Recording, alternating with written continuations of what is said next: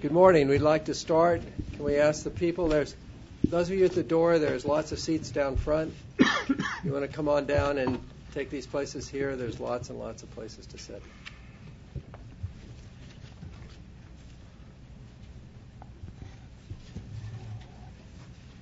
We have places down here if you'd like to come on down. There are a couple of places in the back. Fill in.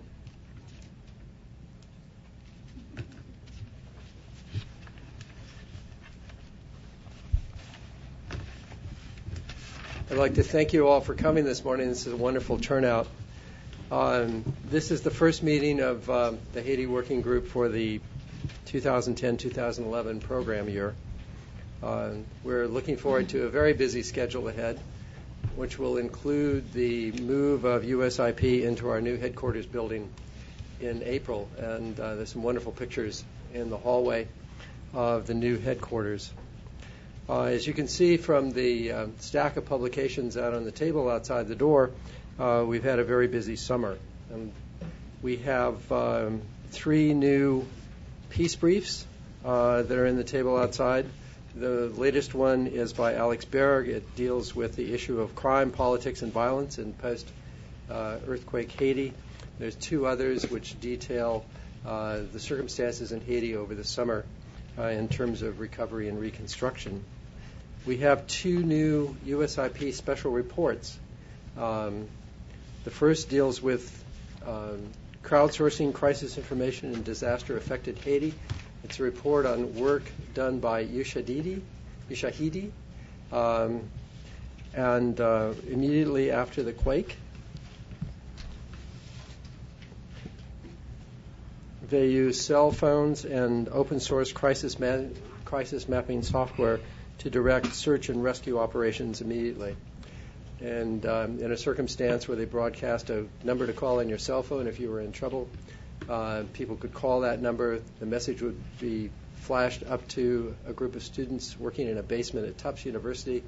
It would be mapped out using Haitian assistance, where it would be flashed back to the U.S. Marines or search and rescue teams, and people would be on their way within a matter of minutes to the rescue. Very interesting stuff.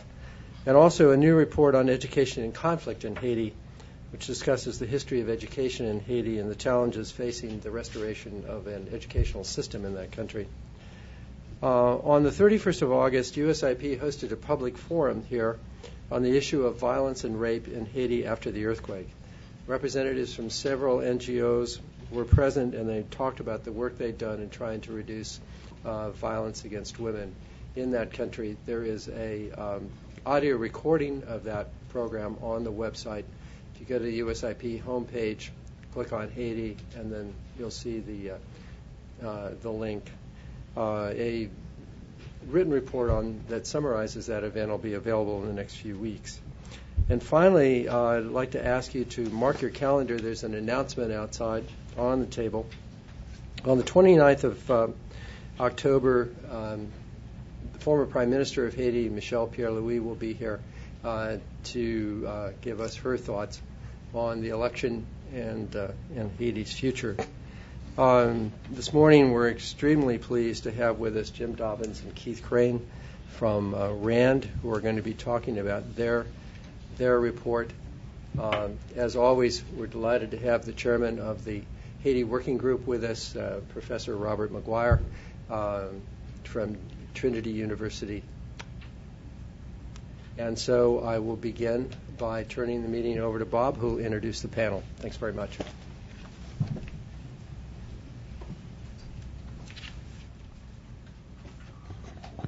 Thank you, Bob. Good morning, everyone. Welcome to the USIP. Before I say anything further, I would just like to remind you to please mute or turn off your cell phones.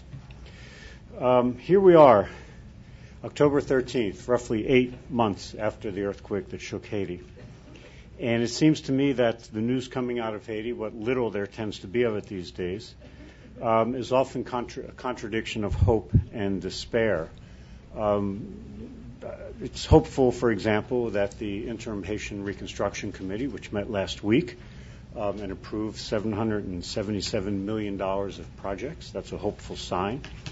It's a little less hopeful when you realize that those $777 million are not completely available for projects at this point.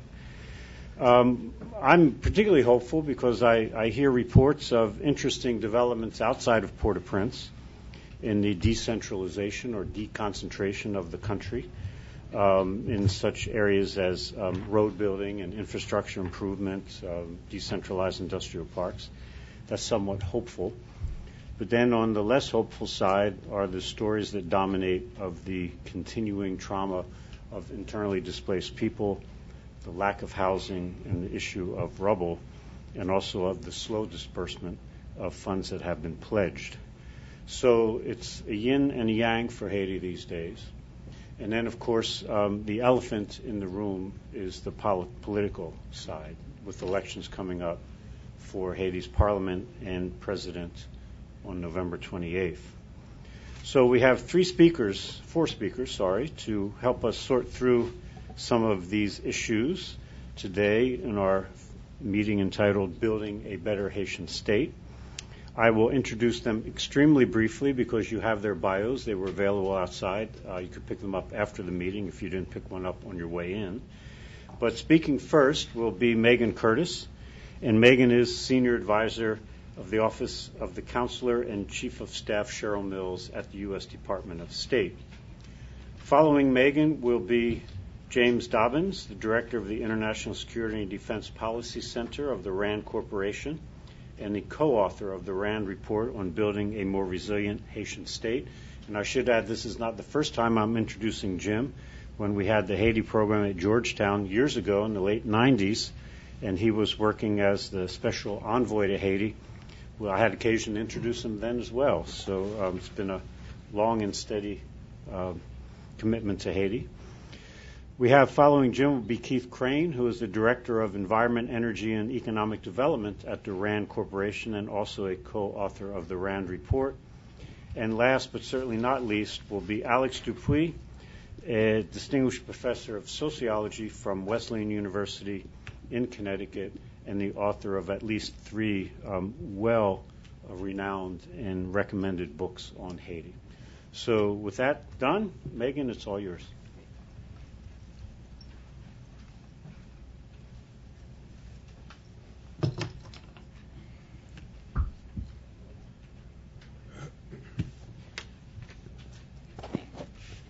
Thanks, Bob. And thanks all of you for coming today. Thank you to the RAND Corporation, whose report on rebuilding the Haitian state is really an excellent resource. Encourage everybody to take a look at that. Has been a great resource for us at the State Department, and Jim and all of his years of knowledge working on Haiti is really a benefit. So I'm going to sort of run through a very brief PowerPoint here, giving you a snapshot look at what about the new Haiti strategy for the U.S. government is different, and specifically what about that new strategy aims at strengthening the Haitian state and moving in a fundamentally new direction for U.S. foreign assistance. To start off, we framed the new Haiti strategy with 5 key principles, and the very first principle among them is USG assistance will be country-led and build country capacity. This is something I think maybe some of you have been here on prior occasions. I've spoken, and some of my other colleagues have spoken about the process in the U.S. government to review the Haiti policy, which started back in March of 2009. And one of the big findings that we came away with well before the earthquake is that the consistent approach to channeling foreign assistance around the Haitian state has effectively left a shell. If we do not either fund or support capacity building within the Haitian state, we cannot expect to have a strong institutions or any measure of sustainability. So this was the first principle among 5, the others being comprehensive and integrated, leveraging other donors, using multilateral mechanisms, which I'll note later. The U.S. government just last week announced $120 million to the Multi-Donor Trust Fund run by the World Bank, which is a significant contribution and also a departure from past practices in terms of using multilateral mechanisms for development. So from there, I think the first point of departure in terms of developing the USG strategy is to say, if this strategy is in fact country-led and builds country capacity, what is it that the Haitians actually see as their main needs, as opposed to us deciding what their main needs are and how we can best address them. So right here is a sort of quick snapshot breakout of the 4 key pillars that were identified by the Haitian government in the wake of the earthquake as to their reconstruction needs. Some of these speak to greater needs that existed before the earthquake. Some of them are more specifically related to needs that were derived or precipitated by the earthquake in terms of destruction. Territorial, economic, social, institutional. Historically, donors will gravitate towards category number 3, social. This is obviously, or not obviously, but it frequently ends up being some of the least sustainable development that we do, because we're bringing in doctors and nurses, educators, and so forth, but not necessarily investing in systems. So this is something that we historically as well have gravitated towards. A lot of our portfolio in the past in Haiti has been focused on I would say, health, education, stability, operations, and humanitarian assistance. So our approach to this was to say both, A, what are the highest priorities of the Haitian government, and B, where are other donors not going to play, and where can we be effective in filling in those gaps.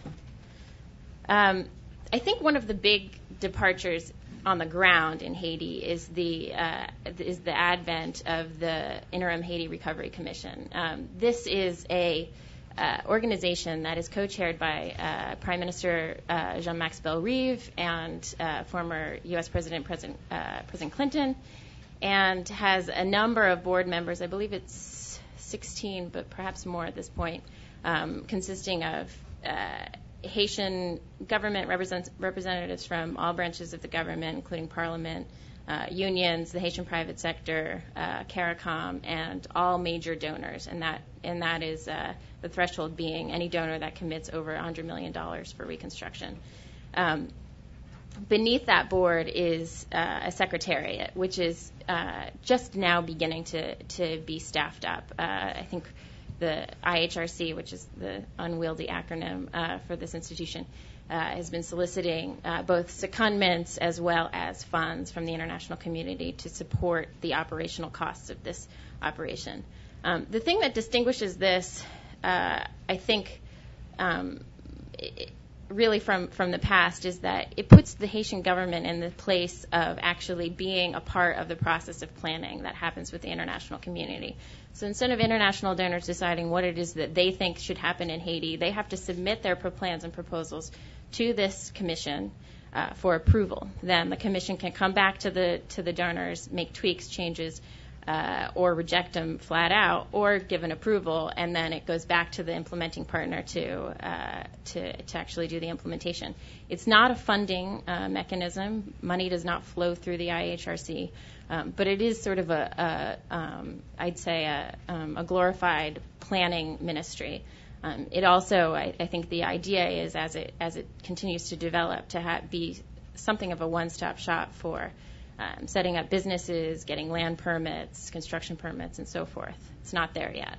But I think the real value here is two things. One is that the government has a say in how things are being done and what projects donors are committing against and how they prioritize those projects. And two, I think is the sort of externality that all of us sort of expected would happen but didn't realize how valuable it would be, is that all the major donors and very high-level decision makers from all of those donors are now in a room together on a regular basis and know each other and work together and collaborate on projects together. And this is big. This has not happened in Haiti in the past.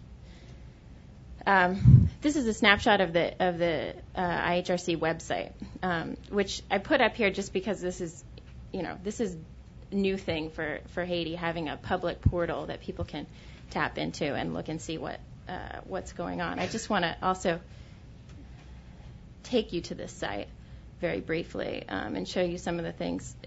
You can look at what are the pledges.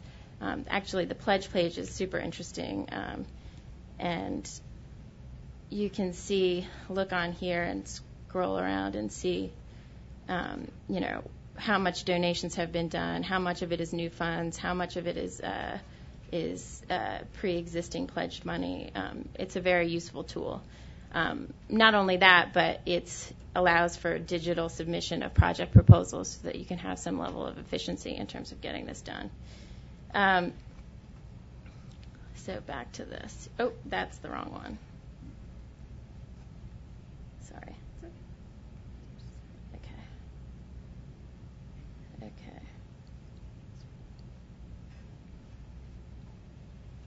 Great. Okay. So this here just gives you the basic frame of the USG strategy going forward, the 5 principles, 4 pillars. The two things to concentrate on this slide is the 4 pillars and the 3 corridors: infrastructure and energy, food and economic security, health and other basic services, governance and rule of law, and then 3 corridors, which you'll see here on this map. A northern corridor, a corridor running down the west coast up to and a little bit beyond St. Mark, and then the Port-au-Prince corridor. This is also a pretty significant departure from past practices for the U.S. government. And the idea here is to really, I think, take a deep dive on the 4 pillars that we're addressing in each of these corridors. So if it's on security and rule of law, it's rebuilding all of the judicial infrastructure, the police, the prisons. If it's on health care, it's rebuilding a lot of the public health infrastructure and helping the systems actually function effectively, and so forth. Housing, agriculture. You'll see here noted there are 3 fertile plains that we've focused on, which are really kind of right for expansion of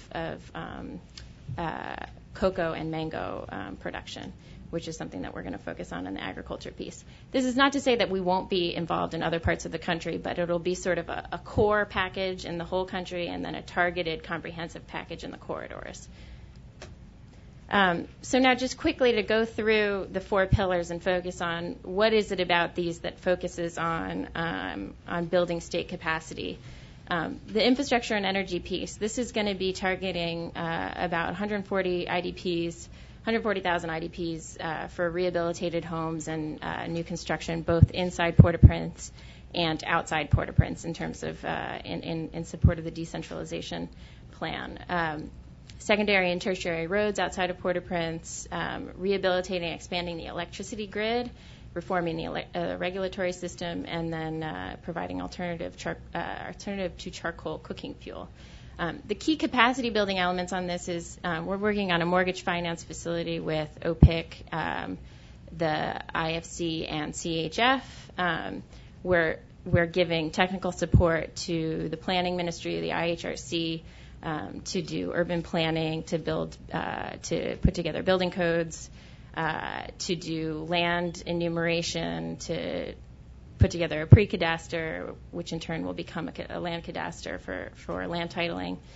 And then I think the big piece on this is taking on the electricity sector in a big way, which means really getting involved with the state and helping to clean out the electric parastatal EDH, which has historically had very significant problems in terms of administration and maintaining the systems.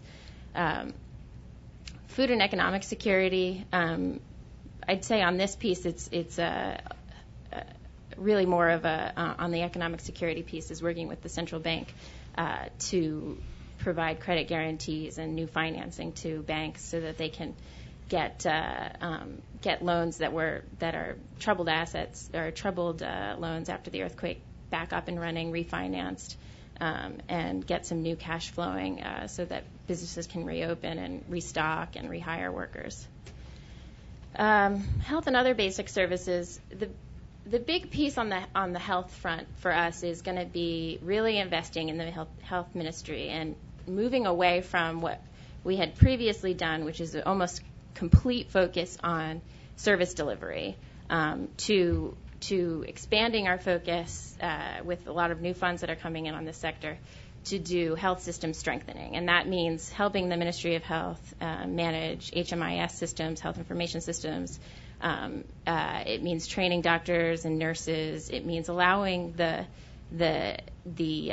health ministry to actually manage all of the NGOs that operate in the country, set standards, and move towards a robust performance-based contracting system to have them operating in what are now increasingly sort of hybrid public-private health facilities across the country. Governance and rule of law, I think, the RAND report is really excellent in this regard in terms of looking at the administrative fixes that need to be taken on, or reforms that need to be taken on within the Haitian government. One, we're going to be working with the Department of Treasury to work on a lot of kind of boring stuff that's incredibly useful, like budgeting, tax revenue collection, planning, payroll, civil service reform. I think is something that we've been talking to the World Bank about going in heavy on. These are not sexy things, and they're not things that are easily done, but they're things that we haven't tackled or tried to tackle ever really in a very significant way, and it's something that we really feel is necessary now. And, everybody talked about there being an opportunity or a break from past practices with the earthquake, and I think that may be still the case, but I think it's also just, this is, with all of the attention on Haiti right now, we've all come to the realization that it's time to think differently about what are the things that we put our money into, that it's not just Band-Aids, but it's actually refoundation. One other thing I should note that we're going to do on the governance side, which I think is interesting, is actually imitating a project that was done in Liberia with Haitian government fellows. So these will be fellowships targeting Haitian diaspora to serve as special assistants to ministers within the cabinet to basically perform middle management tasks that right now there is no capacity to do. And that may be a Fulbright program that we're developing right now that we could replicate in other countries. So I think that's pretty exciting. Elections, this is pretty standard, a lot of the stuff that we do in most elections, international and domestic observation, elections planning, sort of logistics, civic education, voter mobilization, some new things that we're doing in here in terms of polling and funding civil society organizations to host public debates, political support, party support, and then media support. So just to wrap up, a couple of big things that I think are important about the way in which the new Haiti strategy is addressing the kind of the need to really support the Haitian state, support Haitian institutions, and try to really rebuild them. A couple of big things. Budget support is a big thing. This is something that we haven't done before directly. We have previously done debt relief. Now we're doing actual budget support. This is about, right now, a modest $17 million in terms of the U.S. contribution. But that could grow going forward if we find it to be a successful operation. Obviously, working inside institutions with technical experts and embedded technicians and fellows, $120 million to the Multi-Donor Trust Fund, like I explained earlier. Investing in public infrastructure, I think this is something we haven't done in the past. We're rebuilding the General Hospital in Port-au-Prince. So setting sustainability targets. This is a big thing in terms of if we're going to build something, how is the Haitian government going to take over maintenance in the long run? And then participation in the IHRC, which is obviously fairly new for all of us. So that's, I think, basically the full picture here. I'll turn it over to Jim or Keith to give the more elaborate picture on your study. But thank you.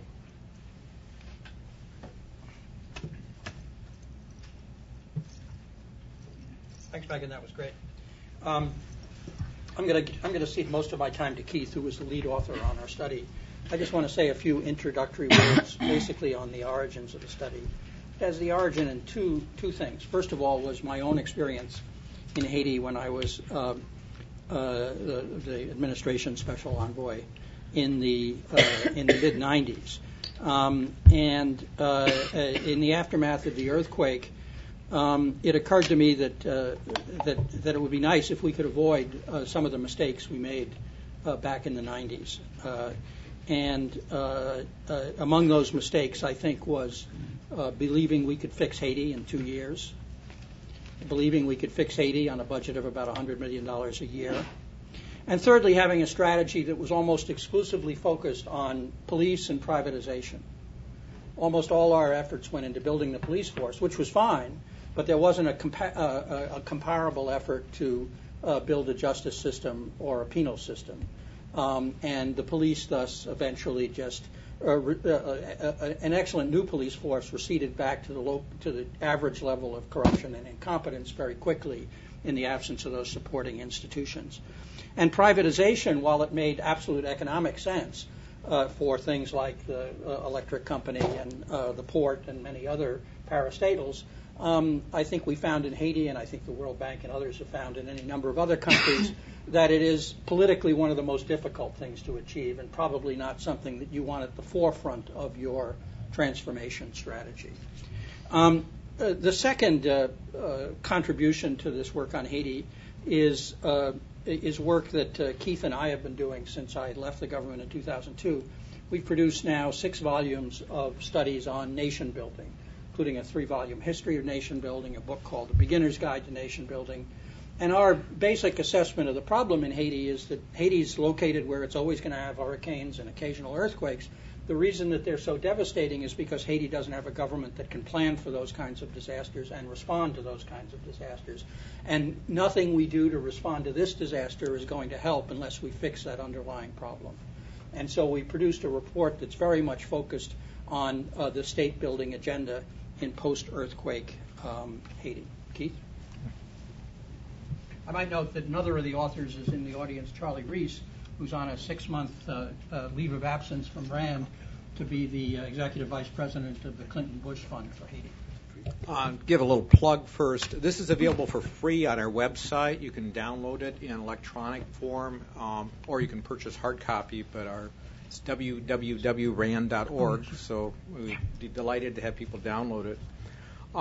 Following up on what Jim and Meghann had talked about is that the devastation is extraordinary in Haiti, especially Port-au-Prince. People have compared Port-au-Prince to World War II Europe, where we have there's not been a city that has been so devastated since 1944-45.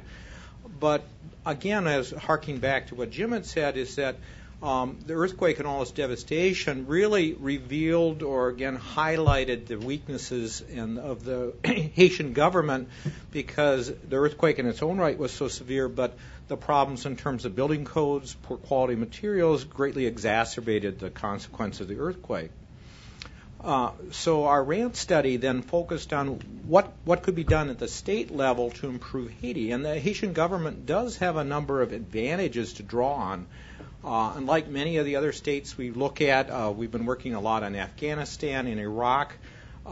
These countries are riven by factional problems. They have long histories of violence. They have neighbors who are focused on tearing them apart. Haiti has the advantage of being located in a peaceful region. Its next-door neighbor has been extraordinarily helpful as opposed to trying to harbor insurgents to go across the border.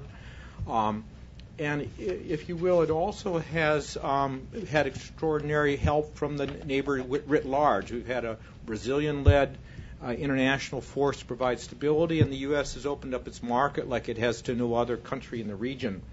So given these potential advantages, our post-conflict nation-building books, I think they have an optimistic spin to them. We see that there are real possibilities for Haiti to move on. That said, the core problem has been the Haitian government's inability to develop and implement realistic policies and plans. There are very numerous studies by other groups. Many of them and many of the people here have more experience than definitely I do on Haiti. But what we focused on here is you're saying there seemed to be a gap in the general discussion about where do we go from after the earthquake. And that was what is really practical, what could you implement now, and what could you see some results in the next 2 or 3 years. So we are not set out to reform or reconstruct a new Haiti. What we focused on is what really is doable and with a focus in terms of the government. So our study was designed to really assess what types of plans should the Haitian government be focusing on, and where should the international donor community be putting its resources and its support. We focused on these key areas, and these were deliberate. This is not just picking and choosing a little bit here, there, and everywhere. What we felt is these are really core areas that the international community and the Haitian government really needs to focus on. If you don't fix these, you won't fix anything. There are some other areas which would be nice to fix, but that said, is that these we felt were really core, the key to making some progress in Haiti. And so for each one of these, we first looked at what we saw as real challenges to the state, and then subsequently said what are some solutions that could be implemented both by the Haitian government and by the international community. In terms of public administration, I was very heartened to hear Meghann's discussion of the focus on trying to build a civil administration. In the Haitian government today, there's no job descriptions, there's no civil service, structure for people to be promoted. There's really no accountability. There's no sense of what people should be doing or what their jobs are doing. And without having a civil service that has some ability to implement government policy decisions, nothing happens. So we felt that this is probably the key recommendation we made, is to focus on public administration. There's a lot of fairly mundane, if you will, almost simple steps that need to be made, although these are difficult for those who've done them in the past. But first say, what's your job? What are you supposed to be doing? Secondly, what are standards for hiring and firing? Up to this point in time, in the United States, there's a very elaborate process of hiring people for the civil service. You have to demonstrate some capabilities and skills.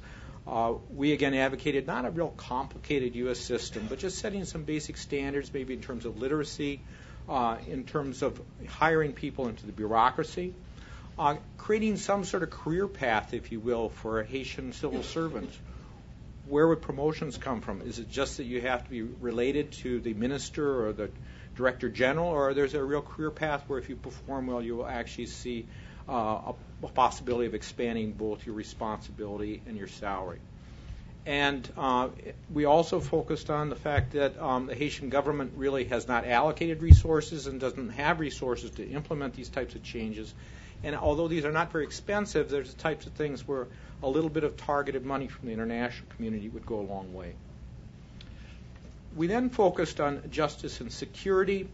The key justice challenges have, in my view, really focused both in terms of the legal system itself, but especially in terms of the point between arrest and trial, conviction, and the prisons. I was just horrified to find that 80% of the people in the Haitian prison system are on pretrial detention. And some people have been sitting in those prisons much longer than any type of sentence they would get for the crimes with which they're charged. It's almost like out of the Middle Ages, in that you could lose your papers if your family doesn't have the resources to hire a lawyer who will nag the judge. You can be lost, the paper's lost, and you could be there in essence forever. So this was a key problem. In addition to that, on the civil side, there's a major problem in terms of who owns what. And this is compounded, of course, after the earthquake, in the sense that now if you're going to do rebuilding, who owns that parcel of land becomes very important in terms of who's going to be building on it. Our key recommendations here was to first and foremost build on some of the initiatives that have been started by a number of groups to try to create and implement as quickly as possible a comprehensive system so that if you're arrested in Haiti, someone somewhere in this system has your name, what you're charged for, and that it will then be in a system where you could also hold prosecutors and judges accountable for your particular case so that you eventually will emerge from the system or end up in prison and finish your sentence and go back into society. We also really focused on making a concerted effort to create a property dispute resolution based in part on a system of registering both property and so there's an ability to start this reconstruction process so that people know who knows what, and if there's an argument about it, that at least can be resolved fairly quickly. As part of that, it becomes very important in terms of registering births and deaths. Right now, Haiti has a very cumbersome system of registering deaths, and so many people who have had relatives and family, friends, fathers, wives, husbands who died in the quake are unable to get that property because they are unable to prove that they are the survivors of people who have died in the quake. And this becomes extraordinarily important. They have very limited resources. Maybe there's a bank account in Miami or someplace that they can't tap because they can't prove that their spouse has died. In terms of security challenges, hats off to the international community for what has been done in Haiti. Since the introduction of the UN force, levels of violence and volatility in the country have gone way down. Haiti has not historically been a violent state. It has some of the typical problems of the Caribbean, but nonetheless, given the level of lack of governance, given the lack of police, et cetera, in the past, it is not notably a violent state. However, bringing in the international community has definitely dampened down the incentives for different political groups to try to spark violence, and this has probably done more prior to the quake to create an environment for economic growth than anything else we've done. Here our recommendations are keep doing the good work. We don't see, there's a temptation to say things are stable in Haiti. Why do we need to have this international force there? We would argue that, give it a little time. We've got a big reconstruction process here. The political situation is kind of stabilized. But again, thanks to the international community, let's give it at least 5 more years. Over time, you might want to diminish the number of troops, but let's just keep it there for the time being. And that will provide really a security framework in which we think there's opportunities for political development as well as for economic and social development as well. In addition to that, the police have been a success story in the past. The police had a very bad reputation. Now they are the institution that's most highly regarded by the Haitian people, according to a number of polls. But they really rely on the international community to make sure they get paid, to make sure that they have uniforms, that they can operate. When we met with the chief of police in Haiti, if he wanted to, even get some new uniforms, or he's interested in putting stations in the tent camps, he was spending his time talking to people like Meghann and others, asking for money to do this. We need to move beyond that and make sure that both he doesn't see asking for money as the first recourse for getting resources, but also making sure there's a budget there that these types of decisions can be made by Haitians and that the police force can move on. In terms of economic policy and infrastructure, Haiti is, of course, the poorest country in the hemisphere. It also has the notable it is also notable, and it's the only country in the Western Hemisphere that's actually gone backwards in terms of per capita GDP over the last 3 decades. But I think it's sometimes forgotten or not recognized as much as it should be that the reason why Haiti is poor is it's so hard to engage in any economic activity in Haiti, and this is self-imposed. And you look at, business registration is maybe not the most important thing in a country, but it is one of the most complex and lengthy in the world. More important are things like changing property registration. I had read that you have to have a notary public to sign off that I sold this property to you. 6-7% of the value of the property you have to pay to this individual just for a signature. And so naturally, economic activity slows. It's extraordinarily burden on the economy. So here we had Two suggestions. First and foremost, Haiti doesn't collect a lot of taxes in terms of the total revenue. They also don't spend an awful lot in public services. When I looked at the ratio of taxes to what they're actually spending on, it's one could say they should raise more taxes, but they better make sure they're spending on things that are needed by the public services. That said, there's a lot of little nuisance taxes, taxes that are actually designed for police or tax collectors or government officials to shake down businesses so they have to pay them. It'd be better to kind of eliminate those and then focus on some of the taxes like value-added tax and potentially property taxes that could target some of the individuals in Haiti that do have the wherewithal to provide more money to the government, while at the same time eliminating some of the restrictions in terms of business activity. Finally, and I would say more importantly in terms of economic policy, is to really focus on trying to eliminate and reduce these steps that impede businesses. USAID has had a fairly long history now and success in terms of creating one-stop processes where you go to one place in order, let's say, to pay your taxes or register your business or make a transaction in terms of selling property, whatever. It's these types of things that they can push forward. Also just to push to start eliminating particular steps. Often there's like 16, 17 different things in different offices you have to do in order to do a transaction.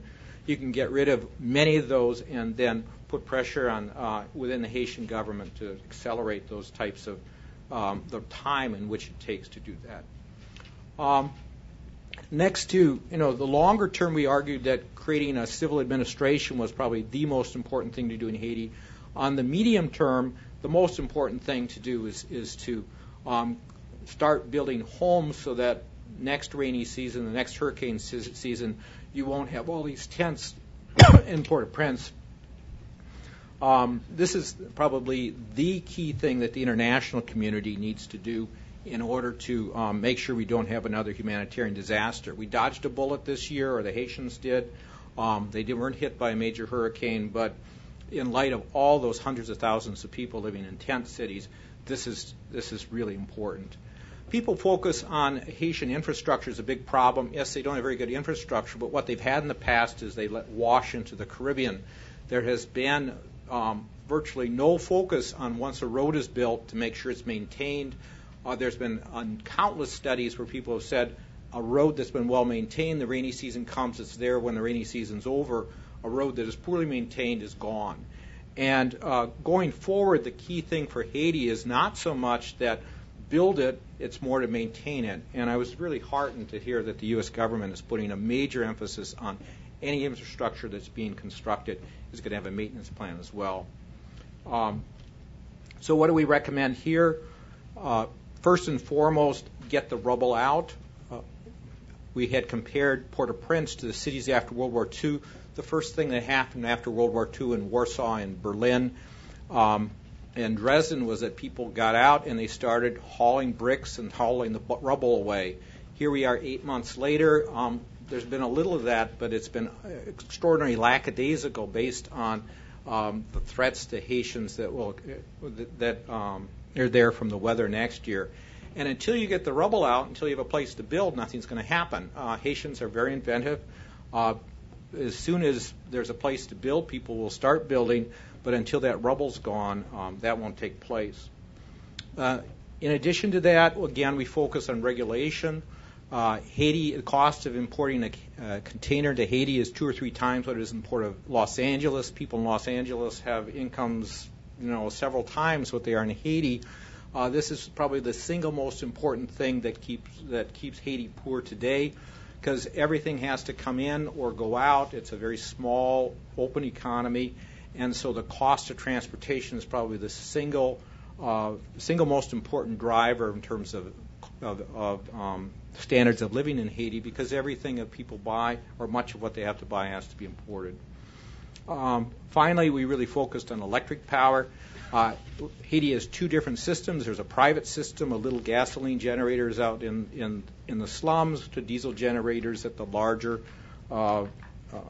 government buildings or private businesses. Stuff is very expensive. I pay 11 cents a kilowatt hour in Virginia. gasoline generators can be $1. So people in Haiti are paying 10 times what I'm paying. Meanwhile, the state has had an electric power system where it is used as a patronage system. 13% of Haiti's very limited resources are going to provide fuel subsidies to wealthy Haitians who can tap into the state grid. No sense in terms of trying to get people to pay for power. No sense in even charging them the amount of money that's needed to keep those generators going.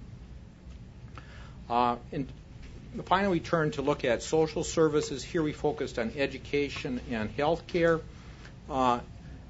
Haitians are extraordinarily focused on training, on educating their children. It's their Social Security, it's their pension, it's their only route in which they really see their ability to raise the family standard of living as to educating the youth. So they spend a very substantial share of household budgets on education. Unfortunately, the services they get in return for those investments often are quite poor.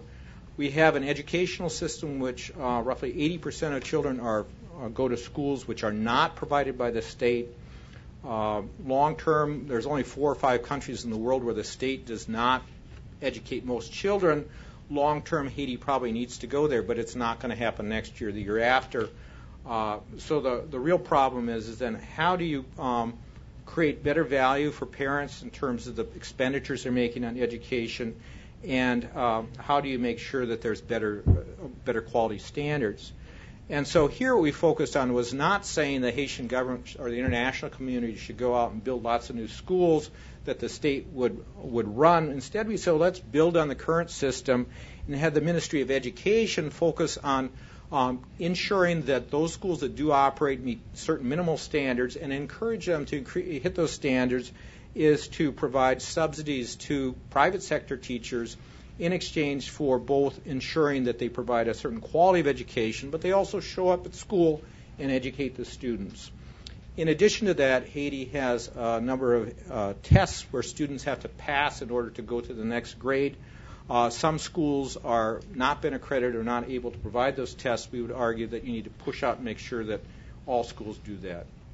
Healthcare challenges, you're well aware of these, that very few people have health care. They spend 50% of healthcare expenditures or more are paid out of pocket for the poorest country in the region, and that it's a hodgepodge. It's really not a system. You have doctors flying from the States. I had a friend of the family who's been there twice, provide services for a week or two, but they can't provide long-term care. There are church groups, there's charities, there's some government institutions, and a lot of this is uncoordinated. For example, my friend who is up in the mountains of Port-au-Prince, about 20 kilometers by foot, there was a clinic that someone had built up there. They didn't have the money to keep it going.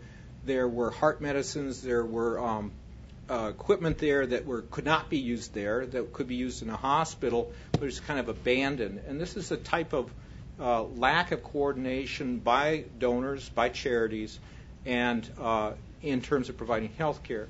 So once again, here we focused on saying, let's get the Haitian state, in this case, out of the health care provision business, and instead have the Haitian state become the coordinator, eventually become, in a sense, a provider of funds, but it would focus on ensuring quality standards and moving towards performance-based contracting, so those institutions that do get state money or get your money or charitable givings provide a certain quality or level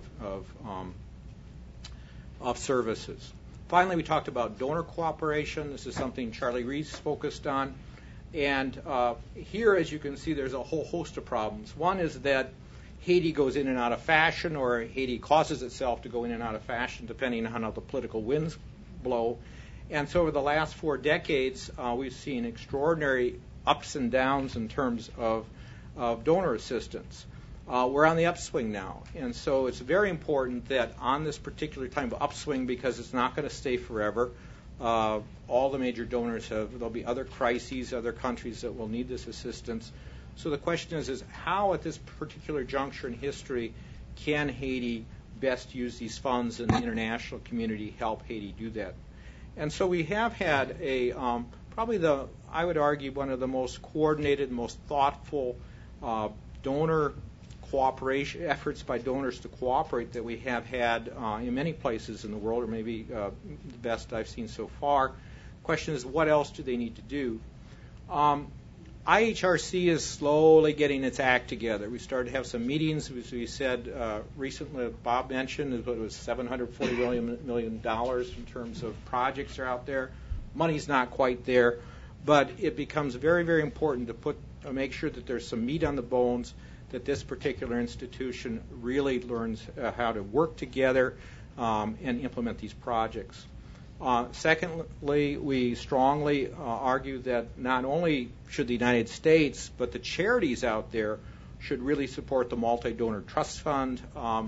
You have these, Haitians kind of like this. They like the fact that if the United States, USAID goes down there and says, well, we don't really want to fund this particular project, they go to Canadians or go to the EU or they go someplace else and ask for funds, because it gives them some control and also provides them with some flexibility, but there's an extraordinary time cost. For the director generals and for the ministers in Haiti, they spend a huge chunk of their time every day coordinating with donors, filling out forms, looking for money, and then making sure that they can continue to get money by agreeing to what the donors demand.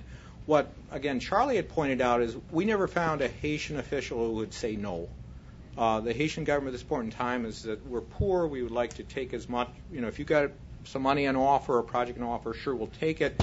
And so there isn't really a coordinated plan.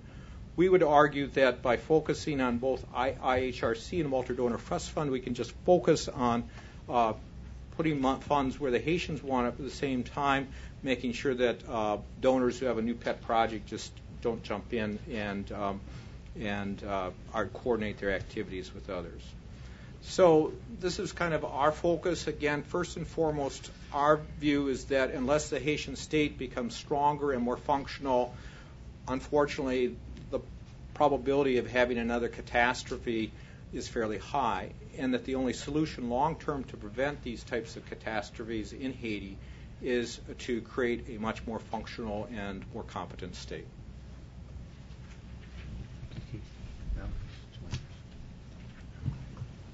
Sorry, I went too long. It's okay. Pretty much.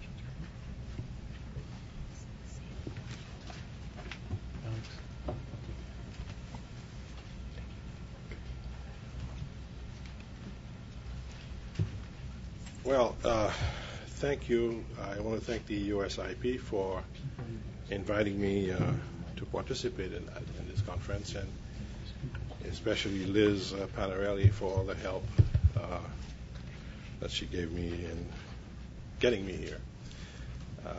So I'm going to give you a very different slant on things.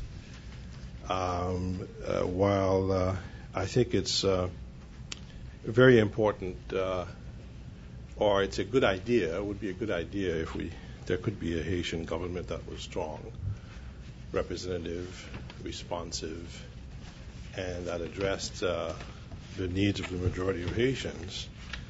But I'm going to focus my remarks mostly on the economic side of things, since to me without the groundwork for a more sustainable and viable economic development in Haiti, nothing else will matter much.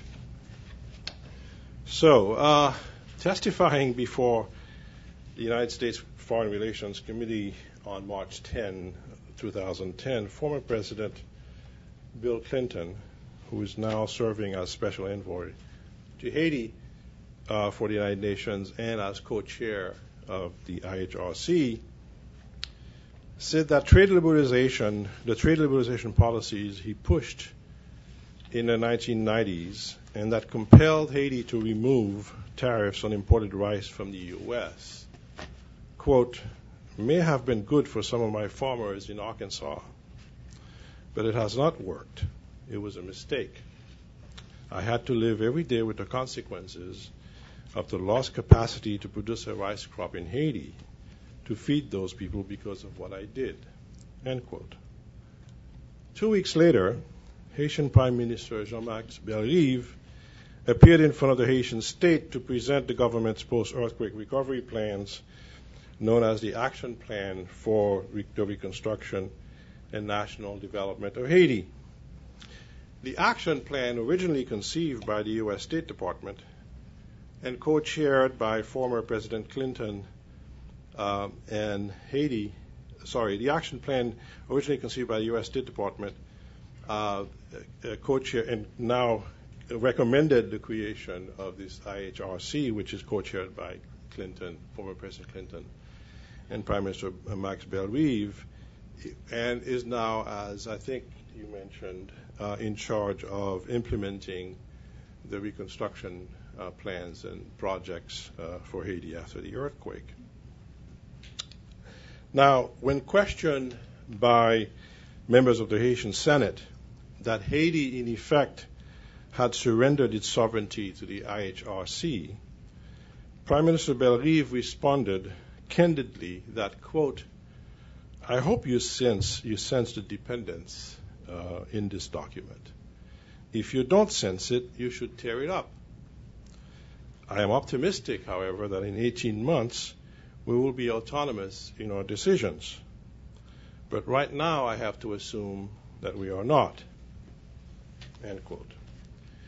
These two rare admissions by high-ranking public officials representing the two sides of the international community-Haiti partnership express succinctly the dilemma that Haiti faces in rebuilding its shattered economy in the wake of the massive destruction caused by the January 12, 2010 earthquake. As accurate as Prime Minister Bellerive's statement about Haiti's dependence on and subordination to the international community is, that fact did not originate with the creation of the IHRC, and it is not as temporary as Bellerive suggests. Rather than recounting here the long history of foreign involvement in and dominance in Haiti, we can consider the 1970s as having marked a major turning point in understanding the factors that created the conditions that existed on the eve of the earthquake and contributed to its devastating impact.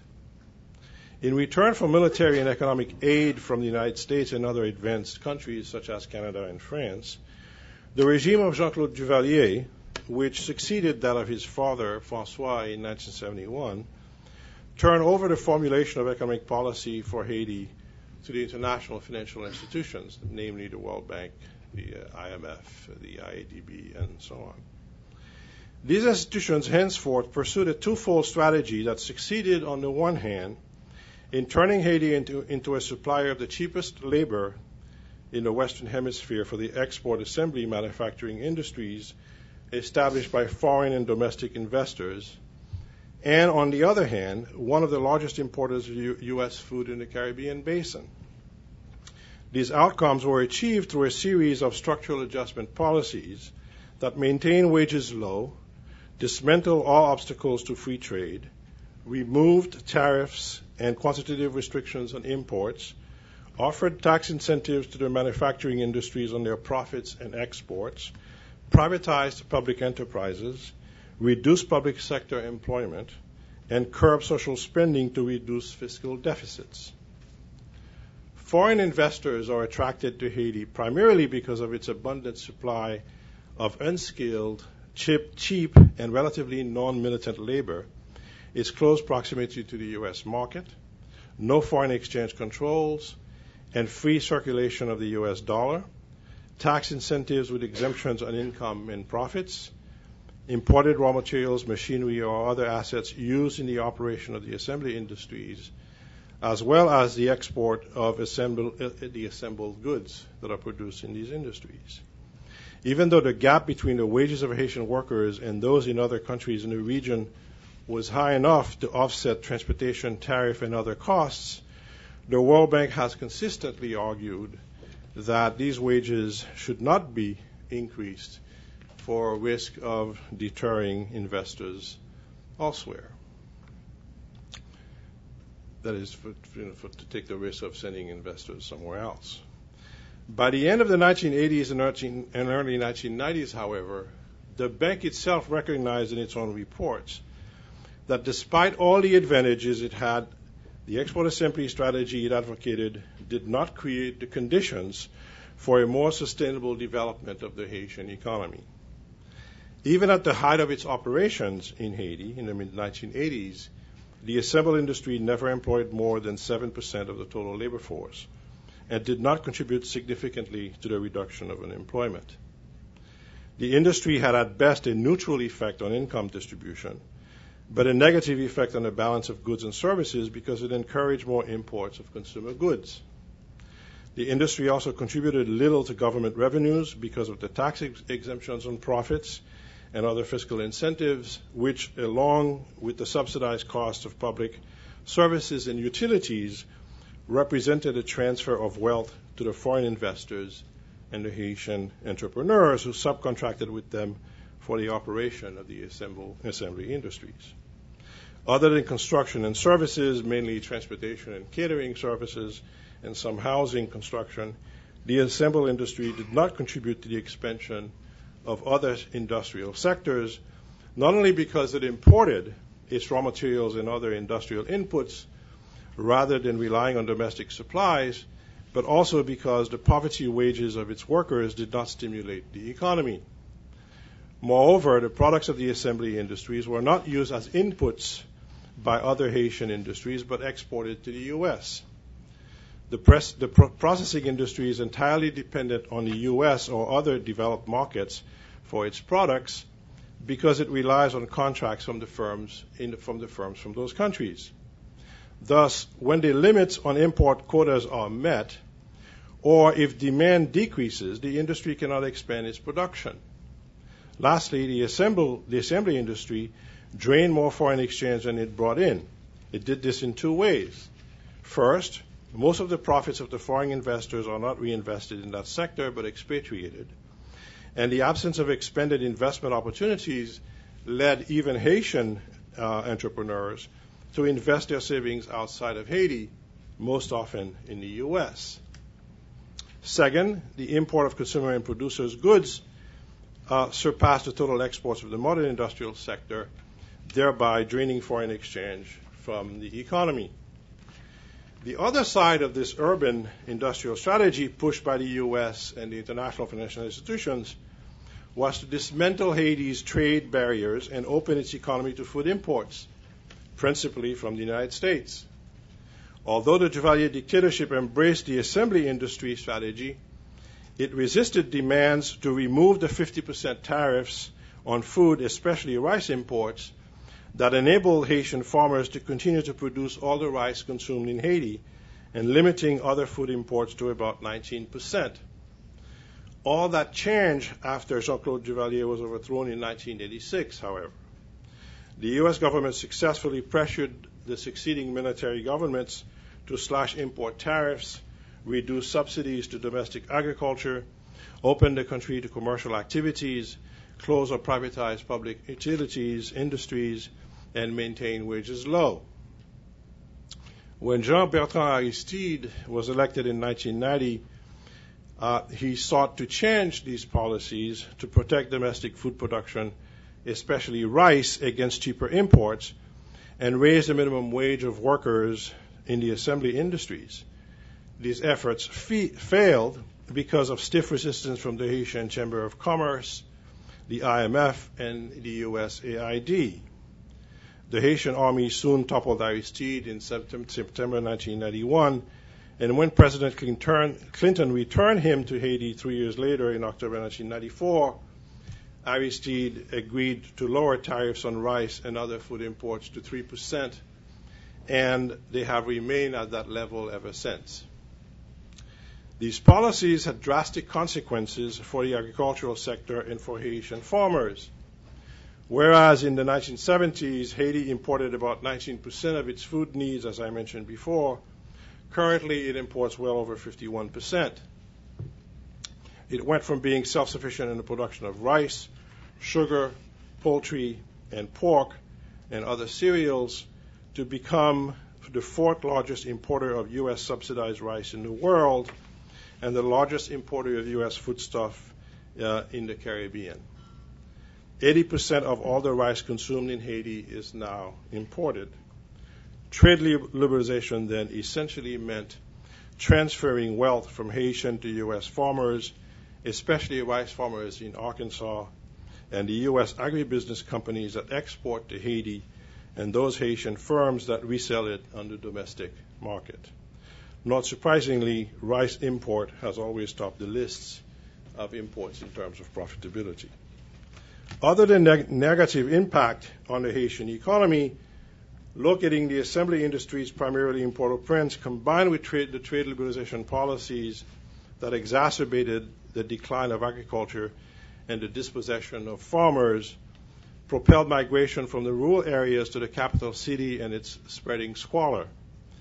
Port-au-Prince grew from a city of about 150,000 inhabitants in 1950 to 732,000 in the early 1980s and to approximately 3 million people today, or nearly one-third of the Haitian population of about 10 million people. Those who could not find employment in the assembly industries, which never, as I mentioned, never employed more than 6-7% of the labor force, swelled the ranks of the unemployed or the informal sector, which became the largest source of employment for the urban population. Since the 1970s, migration to the neighboring Dominican Republic, the Caribbean, and North America increased dramatically to the point that Haiti is now heavily dependent on remittances from its immigrants, which in 2008 represented about 19% of Haiti's GDP. Indeed, the remittances of Haitians to Haiti are now worth more than Haiti's exports. This then brings us back to Clinton's statement at the beginning. If he really believed that the policies he forced on Haiti were wrong, then he would be advocating for their repeal and encouraging Haiti to reintroduce its protectionist policies, to rebuild its agriculture, and return it to its self-sufficiency in the production of rice and other crops.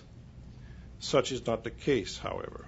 On the contrary, Clinton is now spearheading the very same failed strategies that have been repackaged in the post-disaster needs assessment document prepared by the Haitian government with the assistance of the international community. That repackaged strategy had in fact been spelled out well before the earthquake in a report commissioned by the United Nations Secretary General Ban Ki-moon in 2009 and written by Paul Collier, a former World Bank official and now professor of economics at Oxford University. And now we see the Wren report repeating the same mantra. Ignoring the evidence of the past 4 decades, the Collier's report lays out the same dual strategy advocated by the international financial institutions and the U.S. since the 1970s. The only difference is that it calls for expanding the export zones for garment production beyond the 2 that currently exist in Port-au-Prince and Wanamint, located near the border with the Dominican Republic, in order to create clusters of such industries in similar zones for the production and export of selected agricultural crops, such as mangoes. I should add, in passing, that the Wanamint zone is one of the most fertile agricultural sectors in Haiti, and when Aristide was president this second time around, in return for, at least, he hoped to get some money from the World Bank, and to help him, manage things. He expropriated, evicted farmers from that region in order to build this free trade zone near the Dominican Republic, largely because the DR had surpassed its quotas in assembly manufacturing export to Haiti, to the U.S., and so by locating these industries on the other side of the border, they could mark them as having been manufactured in Haiti, therefore not be subject to the quota regulations and so on. So that's an aside. Now, for Collier, the reason for this dual strategy is straightforward. Haiti needs to take advantage of the Haiti Hemispheric Opportunity Act through Partnership Encouragement Act of 2008, or the HOPE 2 Act, enacted by the U.S. Congress, that grants Haiti and the Dominican Republic duty-free access to the U.S. up to 70 million square meter equivalents, and I think it's now been raised to close to 250 million square meter equivalents, if I'm not mistaken, which President Clinton advocated. And so, thus, only by creating sufficiently large clusters of these industries, Collier argues, could potentially employ several hundred thousand workers. Could Haiti become competitive on a global scale? The key to Haiti's competitiveness, of course, is its abundant and low wage, but high quality labor force, which rivals that of China. And China is always the standard bearer because China dominates this industry globally. Establishing these zones of government production and the jobs they would create is also necessary, according to Collier, to reduce the population that lives off the land. And in fact, the Wren Corporation mentions also there are too many people living off agriculture in Haiti. And Haitian agriculture could then switch to more land-intensive production, amenable to more inputs and greater output. In addition to increasing food production for the national market, Haiti needs to establish zones for the production of export crops such as mangoes. Mangoes are important not only because they are a valuable crop, but because the trees are large enough to have a substantial root network that would thus decrease soil erosion and contribute to the process of reforestation. As mentioned, former President Clinton fully endorses that strategy, as does the action plan of the Preval government and the international community. Yet, responding to questions from reporters after the International Donors Conference in New York City on March 31, Clinton elaborated on the policies he once championed and admitted that, I quote, "These policies have failed everywhere they've been tried. You just can't take the food chain out of production and go straight into an industrial era. It also undermines a lot of the culture, the fabric of life, the sense of self-determination. And we made this devil's bargain on rice, but it wasn't the right thing to do. We should have continued to help them be self-sufficient in agriculture. And that's a lot of what we're doing now. We're thinking about how can we get the coffee production up, how can we get the mango production up, the avocados, and lots of other things. But not a word from Clinton about rescinding the trade policies that have had these devastating effects.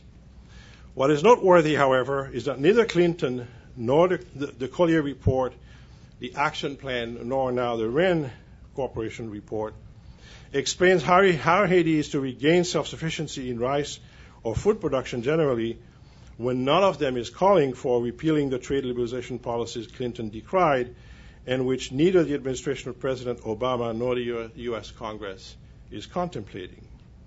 Neither is it explained how the expectations of hundreds of thousands of jobs in the garment industry will pan out in Haiti when the combined share of the U.S. market for the garment export industry in the countries of the Dominican Republic and the country of the Dominican Republic Central American Free Trade Agreement, which includes Costa Rica, El Salvador, Honduras, Nicaragua, and Guatemala, has declined from 13.3% in 2004 to 9.8% in 2008 and caused the layoffs of 10,000s of workers in these countries. As David Wilson put it succinctly, the whole plan to expand garment industry in Haiti is, quote, a race to the bottom. It isn't really about creating jobs. It's about relocating them when the professors relocating them to Haiti, and when the professors and politicians say they will help Haitian workers by giving them jobs, what they really mean is that they plan to take the jobs away from Dominican, Mexican, and Central American workers and pay their Haitians even less for doing the same work, end quote. That the international financial institutions, their paid consultants, and heads of state, current and former, disregard the evidence of their failed strategies and continue to advocate them should not be surprising. Their objectives have never been to promote meaningful and sustainable development in countries like Haiti, but to create outlets for the products of the advanced countries and sources of cheap labor for their manufacturers. it comes as no surprise to me then that the RAND Corporation should fall in line with that objective. Thank you very much.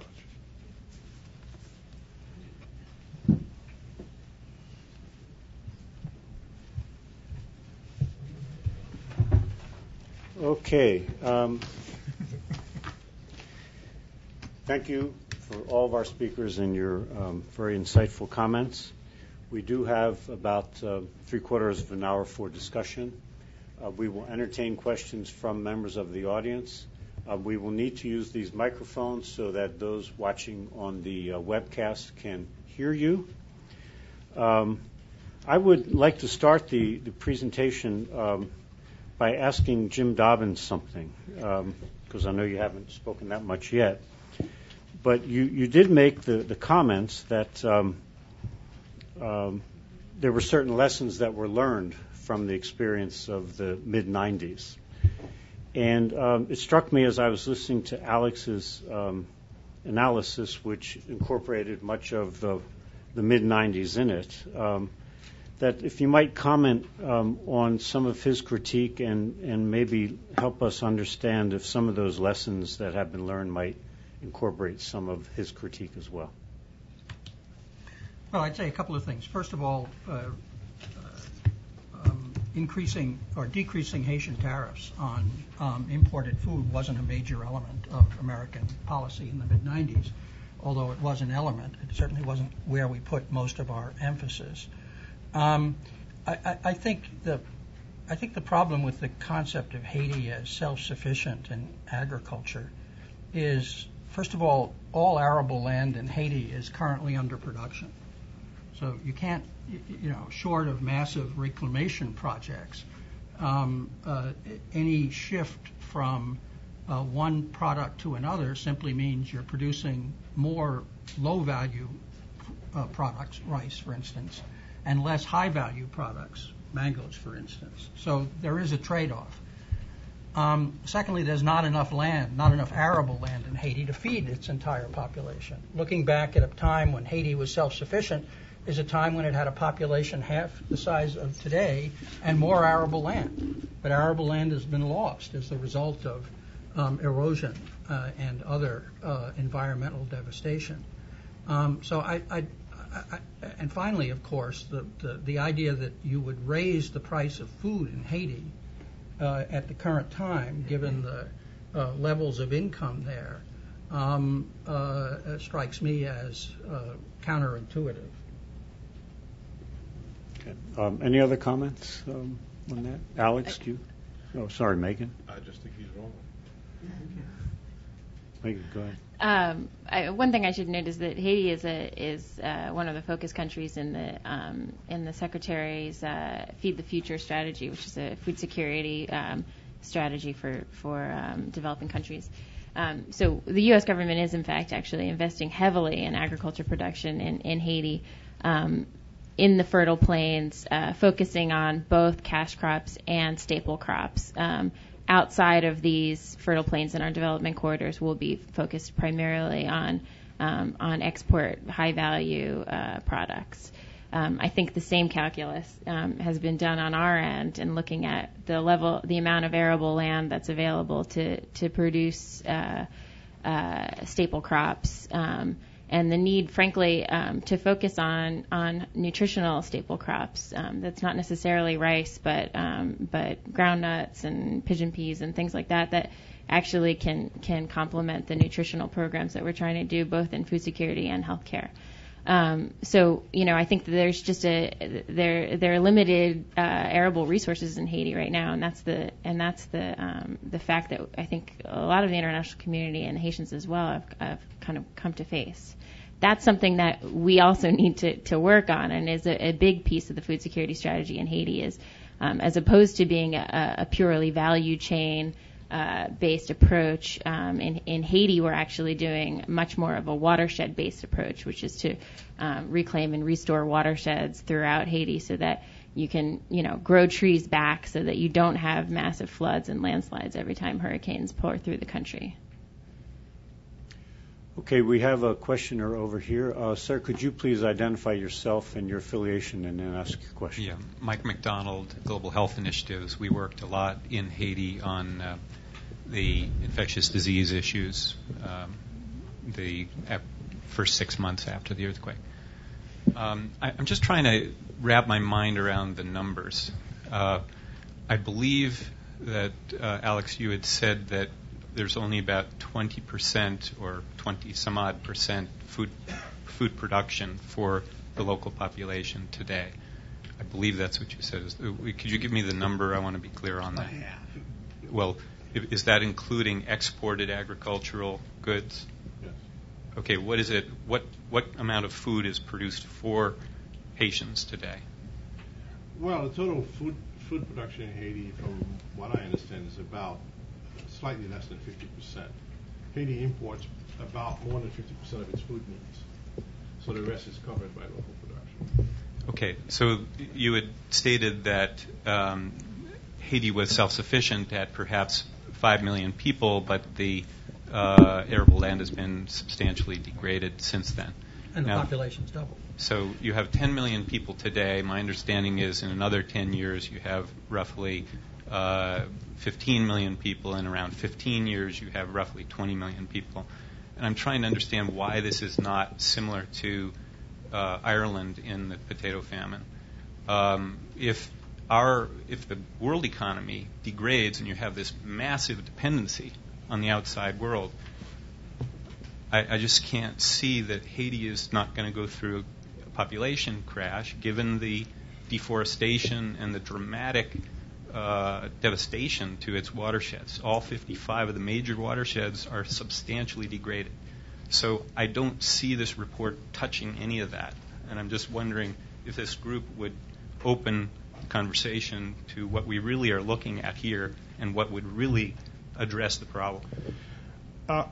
If I may comment on this, when these reports are being prepared by foreign experts and think tanks and even governments and so on, they don't talk to Haitian farmers. They don't talk to the local peasant organizations and what their needs are and so on. None of them was really consulted. And in fact, the Haitian peasant organizations have been saying all along that what they do need is a sustainable project of reforestation because, in fact, there has been massive erosion, and that has that has affected the level of agricultural productivity. Another major factor in Haiti is the land tenure system, which is very, very detrimental to increasing yield crops. Because the situation you have is that many of the farmers don't have effective title to their land. And so when they pass on and they pass on their land to their children, the land becomes subdivided even further among the children and doesn't. So and you don't have contiguous land holding by the farmers, which creates a problem. So they've been advocating for a long time for meaningful land reform programs. The largest landholder in Haiti is the Haitian state, which owns most of the land of the country. And so it wouldn't be very difficult to engage in a meaningful land reform program by redistributing publicly owned land. And when we talk about deforestation, farmers do not cut land on their own land, do not cut trees on their own land. They go to public land to cut it. So if you have a meaningful and you have a meaningful reforestation program and building robust trees, and you encourage this, then we encourage the revitalization of agriculture. If you build adequate infrastructure, irrigation networks, and so on, you can then rebuild the infrastructure of agriculture. But more importantly, I think Haitian agriculture needs to be heavily subsidized, much like it is in the United States. And in Japan, in France, in all the other Europeans subsidize their agriculture. So it's not a matter of raising food prices for Haitians. It's a matter of subsidizing domestic food production that employs farmers and keep them from having to emigrate to the urban centers or abroad, or going to the Dominican Republic to cut sugarcane for mostly U.S. industries. So there are comprehensive things that could be done But if your objective is, like as I am arguing these plans are, if your objective is to make Haiti a sort of haven for foreign investments for cheap labor, then it's not going. These priorities are not going to be established because you can't have it both ways. If you have meaningful healthcare reform, if you have meaningful education, if you have meaningful subsidies of agriculture, Haitian wages are going to go up. That's not going to be good for the assembly industry, which only cares about going to Haiti if it has access to cheap labor. So one has to, if you think about it systemically, then you see where the real bottlenecks are. It's not. I applaud the efforts, and I'm happy to hear that the State Department is thinking about rebuilding Haitian agriculture, but not one word has been said about the policies that they have followed that have had these devastating consequences. So, to me, it's contradictory. You can't say you want to build Haitian agriculture, but then prioritize farmers in Arkansas. It doesn't make sense. We have questions coming in from the viewers on the internet, and I want to put two of them together because they both deal with the same issue. Daniel asks, while money doesn't flow through the IHRC, is there no concern for corruption in the IHRC and paying off committee members to approve certain projects, etc.? And Kennedy asks, how will the organization or the Commission on the Rebuilding of Haiti help the Haitians on the corruption inside of the public administration? So I know this issue, corruption, generally comes up at these kind of fora. So does anyone want to tackle that? Sure. On the question about on transparency initiatives within the IHRC, I think if I could bring that slide up again, you'd see that there's a sort of independent auditing authority that sits to the side of both the board and the secretariat that is basically audits operations, audits use of operational funds, and just general daily practices. That operation is being stood up right now. What I should say is in terms of, our board members necessarily open to being paid off to approve certain projects. These board meetings happen publicly, and it's a very robust dialogue. It's a combination of both Haitian and international board members. I would say that these are very professional, sort of open door conversations. I don't think that this is a concern that anyone has at this time in terms of approving projects. I'd also say that the projects are funded by international donors. It's hard to believe the international donor would want the project approved so much that it would bribe the IHRC in order to approve it giving money for some purpose in Haiti. So it's not clear who would have incentives to bribe in order to get projects approved when the projects are being funded by donors. That's right. Okay. Yes, sir. We'll turn to you. All right. Thank you. My name is Ken Polsky, and I'm with Catholic Relief Services. I do share the sort of one thing out of the RAND report, which was the assumption that a well-functioning state is an enormous asset in terms of disaster risk reduction, for example. And the emphasis on we want the outcome to be a stronger, more viable state. It also needs to be more accountable. And I wonder, where is the investment in civil society capacity strengthening that seems to be that there should be a tremendous amount of investment on non-sort of state institutions to enable state institutions to become strong.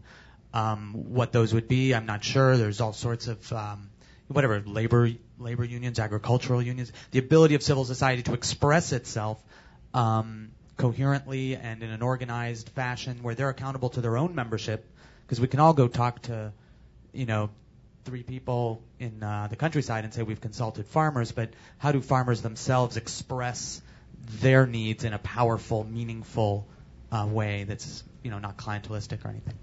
So where's that investment? To be blunt, we really felt like there was too much diversion of effort in the international community. Hats off to people like yourselves for bringing private sector, getting private donors to fund operations. But we really focus on saying that until the state can do something, it doesn't do much good to have these labor unions or farmers, petitioning the government if the government can't implement anything. So we felt, Haiti's often been referred to as the Republic of NGOs. We didn't see the focus at this point in time in terms of state donor funding, we really thought it should be concentrated on having a state so individuals then could petition the state and have something happen. Currently, you can petition all you want, nothing happens.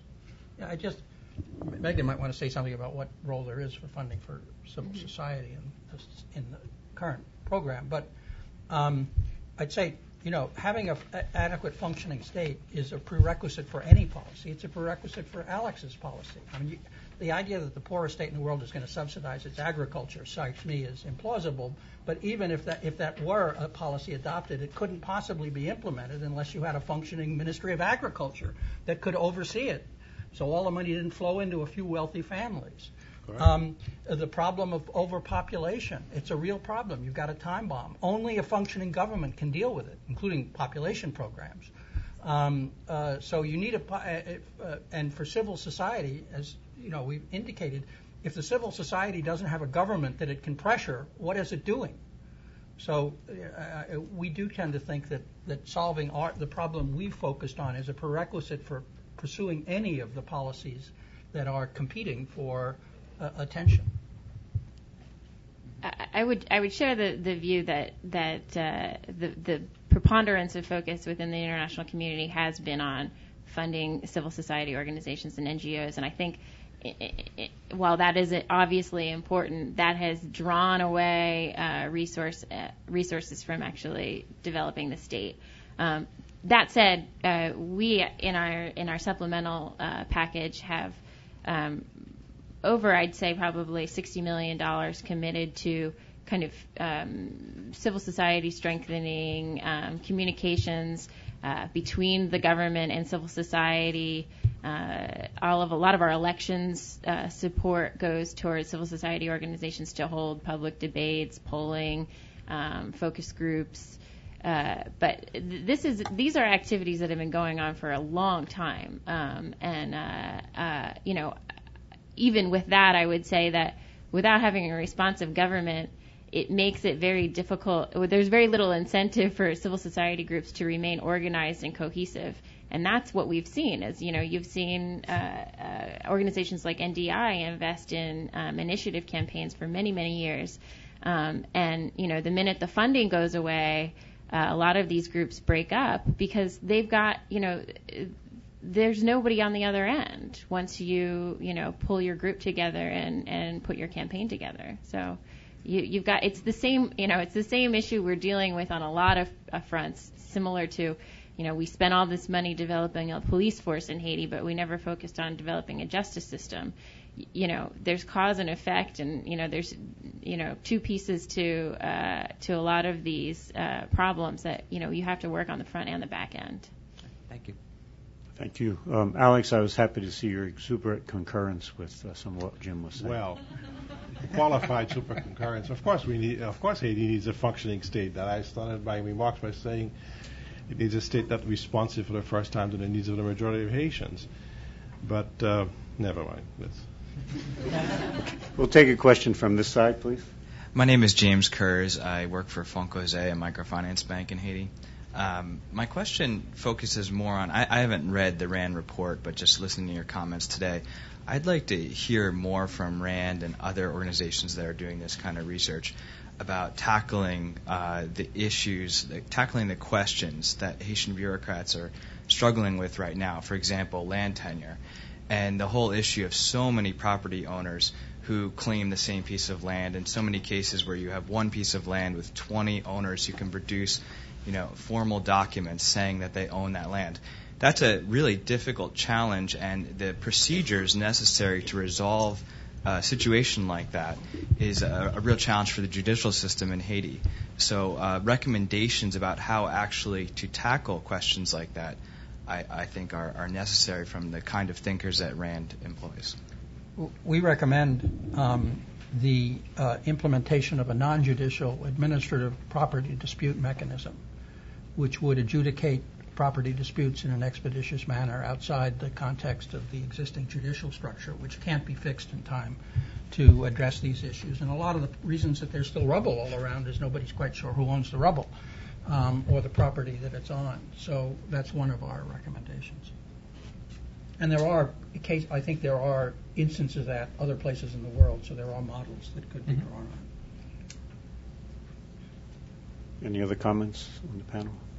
Yeah, I would just say the land title issue is huge, a huge constraint to moving forward on the reconstruction process. The U.S. government, in collaboration with the World Bank and a number of other UN Habitat, have been working together to try to come up with a sort of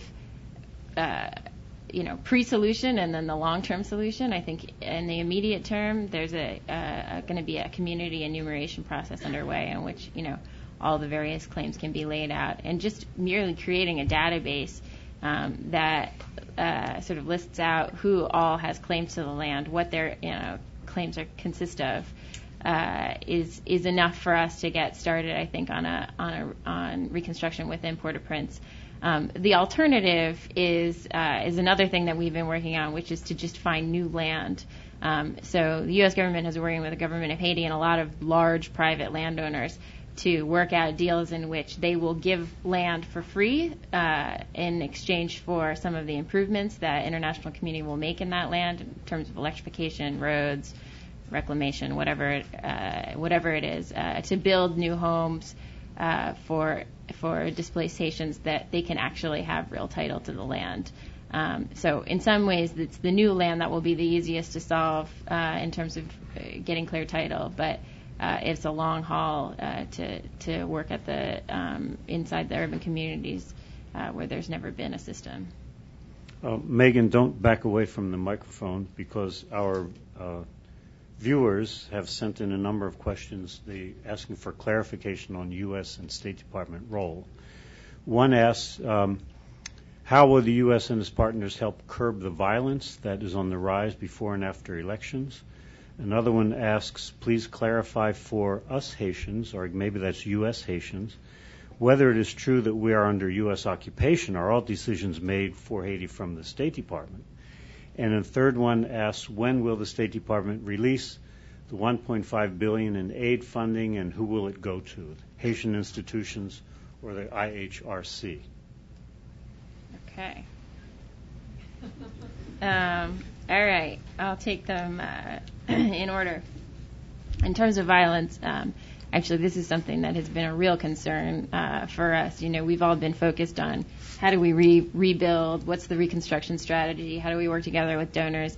Meanwhile, there's a whole process at play in Haiti, both related to elections and just general ambient, the rise in ambient and organized crime as a result of there being very little opportunity, and roughly 600 prisoners who escaped from prison after the earthquake. You've seen reconstitution of gangs that were much more prevalent in 2005, 2006. So these are very concerning trends, and in fact, we just took a trip down to Haiti not last week, but the week before, to meet with SRSG, Moulet, and the rest of the MINUSTA force to talk about what are we doing in terms of addressing gender-based violence that we're hearing, kind of increased reports about that, kidnapping, increased amounts of drug traffic flows, and general sort of more violent crime that's happening in new parts of the city that we haven't seen before. I think we were somewhat heartened to hear, some of the new approaches that the MINUSTA forces are taking on, particularly with regard to gender-based violence. But I think, the things that we're focusing on right now are training, looking at hotspots, really keeping going on a lot of our Cash for Work projects, which keeps sort of unoccupied, unemployed youth who may otherwise turn to violence, put money in their pockets, keep the economy going, keep people in productive jobs during the day. So this is, from our side, that it's really the community stabilization approach that was very successful in kind of tamping down crime in Cité Soleil prior to the earthquake, and is something that we're trying to do in other hotspots within Port-au-Prince. We certainly hope not to have to go back to a strategy that is entirely focused on that kind of work, because it's not about development. It's about keeping things, sort of negative influences at bay. On the second question about U.S. occupation, I think that if you talk to a lot of the folks down in Haiti, they would say they find the U.S. government's involvement there a force for good. In fact, we just had a survey that was done recently. I would say surprisingly, people found that the survey respondents found that thought that Haiti was headed in the right direction. The majority of them, 60% or more, I think, which was actually a rise over those who held that view prior to the earthquake. So I found that fairly interesting. But most also just had a generally positive view of the American influence in Haiti. In terms of our role in the process, we're a donor in the mix. I think we try to play a leadership role in some spaces, given that we are the largest donor, have a historical presence in Haiti, but we do not try to play an ownership role. And I think that's something that the IHRC has been really great at bringing forward a lot of voices of strong partners who have been involved or have been, taken increasing involvement in Haiti, like the Brazilians, the Venezuelans, the Cubans, and we're working with them. And I think that's, very big deal. There's a sort of public forum for all of us to get together, and it's not just the U.S. government, making demands. On the final point, it's actually $1.2 billion, which was the supplemental package that was approved by Congress in late July. It was appropriated. We had sent up the supplemental request back in March, shortly after the earthquake. So there was a lengthy process for approving the supplemental out of Congress. We then put together our spend plan to send to Congress for approval. There's lots of hoops to get through to spend this money, but it is now, I would say, just days away from being able to be obligated. So we should start spending that money within the month. Thank you very much, Meghann, for addressing those. This side, please. Ernie Prieg, representing Haiti Democracy Project today, but I spent my tour in Haiti, as some of you know, and I have one quick comment and then a question on a separate subject. My comment is to agree pretty fully with Jim Dobbins in terms of what should be the development strategy looking ahead with the necessary important area of exports of manufacturers. My problem with Professor Dupuy's presentation is I didn't hear the alternative strategy. I certainly don't see a country of 10 million people with very small and declining arable land having a strategy centered on mango exports, quite frankly. And also, in the historical context, I won't go into any detail, but the reason the burgeoning manufacturing industry in Haiti left, and it's the most, it can move most quickly, was that the government was beginning to impose restraints and restrictions, and the electronics sector was even the most important. It was moving up the production ladder, bringing in skilled workers from Brooklyn. And let me tell you, you have to be able to deliver on schedule. That is central, particularly the Christmas season. And in the late 80s, early 90s, when they couldn't do it anymore, they're mobile. They just left the sheds and moved elsewhere. So I think this has to be looked at. And there are problems on the agricultural side. One last thing, sorry to belabor a little bit. When I was down there in the early 80s, on the agricultural side, I opposed sending rice into Haiti, PL 480 Title I. I was the ambassador, incidentally, at that time. They couldn't say no to my objection. The USDA maybe never forgave me, but we did make some efforts, at least, and occasionally. Now, my question, though, has to do with this big issue of corruption, which Bob did raise and wasn't really discussed. And this is just to elaborate a little bit and ask the question, because this has been a problem throughout Haitian history, and it's even more threatening now with the government being sort of decimated by the earthquake. It is an internal problem in the economic losses, but also the people in the countryside and the NGOs. They see government officials and government regulation as financial predators, not assistants. And this is true in Haitian literature as well as history.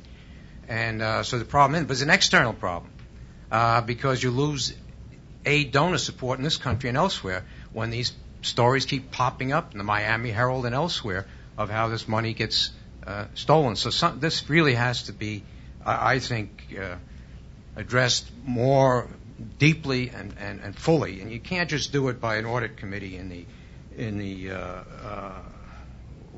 what's the IHRC? It has to be in the ministries, not approval, but how the money is spent. And that, I believe, should be looked at seriously. I'll just give one more example how we were usually successful in the early 80s, USAID, and frustrated the Miami Herald, quite frankly. What we did when there was a project in the public sector, in the ministry, we would have one person there on the AID payroll. That person had to co-sign every check when it came to implementation, and that person's job was to report back exactly where that money was going. And that was that was largely quite successful. Maybe that doesn't work today, but I think you need a broader strategy than just to have some audit committee out there on the outside, and not where this unprecedented hundreds of millions of dollars is going internally. Thank you.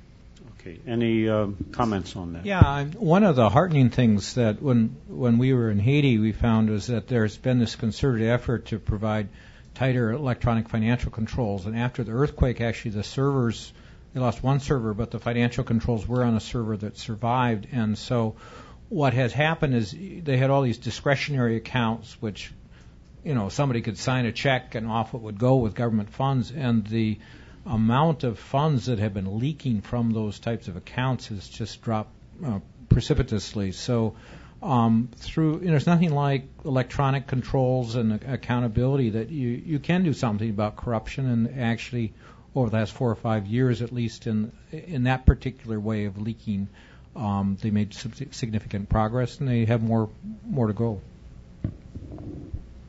Okay. Thank you, Ernie. Let's turn to this side, please. Sure.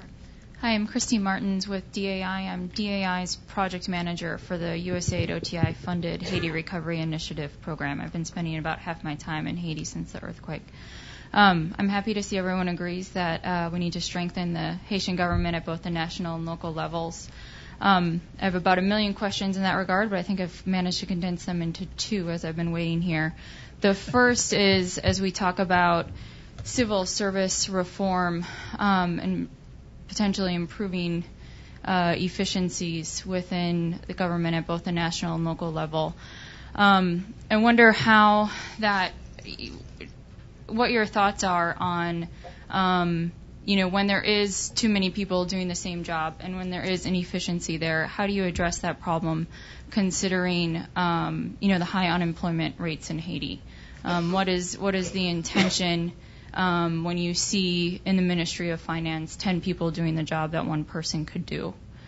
On a related question, also related to unemployment, is tax revenues and what your thoughts are on increasing the amount of tax revenues that the government receives at both the national and local levels in a country with such high unemployment without stemming growth in the economic sector and overtaxing businesses and the wealthy.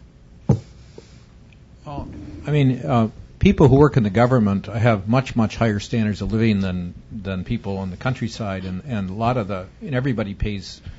The big source of tax revenue in Haiti is through tariffs or for VAT, which means that everybody pays them. So I just don't see why someone who makes a lot of money should be exploiting people who are, very, very poor by sitting around in a government office and not doing a job. So a better way to provide value for the Haitians is to carefully go through and look at what needs to be done, and if someone is not doing a job that needs to be done and contributes to the country, they definitely shouldn't be subsidized by the poorest of the poor to do that. Your second question was? How to increase tax revenue. How to increase tax revenue. Jim and I differ a little bit here. I don't really want to increase tax revenue until I'm sure the Haitian government's going to spend it on something that's worthwhile. And when I went through the figures, yes, they have very, very low take on GDP, but they provide very, very little in terms of public services. And if you look at other countries of Haiti's standard, per capita incomes, they expend appreciable amounts of money in education, provide education service and public health care services. Currently, Haitian government doesn't do that. So you say, well, they take 10% of GDP. What does it go for? It goes to pay people maybe not doing very much. And so I think that first and foremost we want to look at making sure that there's accountability and provision of real public services. And I think once there's some signs that the Haitian government is actually making progress there, there's a host of recommendations from raising value-added tax. You can put on property tax, as we mentioned, is a great way to go because you can actually hit some of the rich that way. And then maybe income taxes are kind of tough in that type of economy, but there's a host of ways you could raise tax revenues. But I think you first and foremost have to make sure that those revenues are used effectively. Jim, did you want to comment on that? No, I think that's right. Okay, fine. It always comes down to this. We have more questions than we have time for. So what I'm going to do is ask our three remaining folks here to each present yourself and your question so that we can try to group them and get them answered. Okay, we'll start here. Garrett Johnson with the Senate Foreign Relations Committee. Thank you for all of your comments. They've been very enlightening. I wanted to touch a bit and follow up on the tax issue. Secretary Clinton a few weeks ago made an interesting comment in the context of Pakistan and bemoaned the very low, around 1 or 2% of Pakistani citizens, 180 million of them, who pay taxes. And now, in light of the catastrophic flooding, they need about $30 billion to rebuild their country, and they're looking to the international community to pay for it. And so I find your comment somewhat troubling because if we don't raise tax revenue in the country, then the international community is stuck with the bill. And so I agree that the institutional capacity must be strengthened before we raise taxes on the impoverished Haitians, but I don't necessarily agree that we should be willing to spend U.S. taxpayer dollars into a system that is broken. So she made the comment, Secretary Clinton, that was a non-sustainable model and that the U.S. should consider potentially not investing as much resources in countries where they don't see clear markers, clear progress towards reforms. So I would love to hear your perspective on what progress you have seen in the way of reforms, whether it be increasing the business climate, land tenure, and if we haven't seen those reforms, then if there are no clear indications that those progress towards those reforms are being made, then should the U.S., beyond non-essential humanitarian aid, reconsider investing substantial funds into Haiti or other countries where those limited institutional capacity problems exist? Okay, hold your thought on that. Let's get two more questions. Thank you. On to Adams from the Brookings Institution. With regards to the U.S. government strategy, I certainly understand the concept behind choosing priorities and establishing pillars and working in areas where the other donors aren't playing. I'm curious about what the process was for sort of determining what areas, what sectors, and then more importantly, I guess, what's the ongoing mechanism for ensuring that we don't have gaps going forward? I'm coming particularly from looking at the education sector. As former President Clinton said last week, establishing universal education is essential in Haiti. You mentioned, Meghann, that our social services delivery in the past has not been in a sustainable way, but kind of what is the French and the Canadians, are going to take the lead on education, but I think there's concern in general about pulling out of that sector. More specifically from the U.S. perspective. So I'd love to hear just more about how do we make sure there aren't gaps going forward. Thank you. Thank you. And our final question, please. Yes, thank you. My concern was more about the intermediate term. Now, obviously, a lot of this is long-term goal objectives. In particular, we've done studies. I'm Royce Hudson. I'm at Wayne State University School of Social Work, looking in particular violence against women, which has already been touched upon, and other sort of human rights conditions in Haiti. Currently, we found that there's an extreme amount of human rights violations among, especially in the IDP camps. And I'm wondering, going forward, the intermediate outcomes or the intermediate conditions within Haiti are going to impact long-term outcomes going forward. And I'm wondering, what the panel considerations were, for instance, security among IDP residents and even other Haitians, especially with regards to violence against women, because the rates are quite astounding. Okay, fine. Thank you. We have the question on taxes, the question on U.S. stance in education programs, and then our concern about their intermediate terms. Panel, it's all yours. Let me just talk about tax revenues. I think there's a difference between disasters and kind of a steady state tax and expenditure policies. In the United States, if we have tornadoes in Kansas or Hurricane Katrina in New Orleans or elsewhere, the rest of the country steps up and helps people there. And I, in this case, both for Haiti after the earthquake and Pakistan after the floods, it is reasonable to ask international community to step forward. I agree completely, however, for a longer-term focus is that the donor community does have a responsibility to make sure that they back away, that they have a sustained plan to back away, and that it is not good for Haitians or not good for anybody to not work with the government to make sure that the Haitian government at some point in time, at some trajectory, in a reasonable amount of time is going to take increasing responsibility for paying for social services. Pakistan is a case in point. And Pakistan does have expenditure plans for education. It's not great. Do some public health. They definitely need more tax revenue. I think in the case of Haiti, my problem has been is they're not where Pakistan is. They don't have a public education system. They haven't really moved forward on public health, and that they need to get those up and running. At that point in time, then you can slowly increase the tax take in order to cover those expenditures. Let me just address the issue of how to avoid gaps, although I think Meghann would probably want to address this as well. Because, in a sense, we're actually advocating gaps. We're advocating concentrating on a few key issues and implicitly arguing to diminish the focus on others. The view is that if you do everything, you're doing nothing well, and that nothing will make a difference, and the next time you have an earthquake or a hurricane, everything will go back to exactly the situation you find today, and we'll be funding Haiti forever. And that you need to go to a few key things. Now, we're not arguing that if you funded them adequately, you shouldn't then address other